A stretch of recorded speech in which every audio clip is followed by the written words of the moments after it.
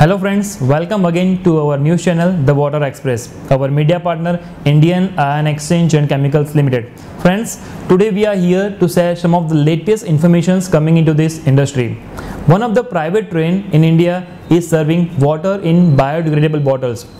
One of the representative from IRCTC, Ms. Ashwini Srivastav, working as CRM, that is Chief Regional Manager in IRCTC from Lucknow, she said that near about 1500 bottles are being supplied daily on daily basis and on both the trips, up and down trips. And these bottles are being manufactured by IRCTC at is one of the bottling plant in Mumbai.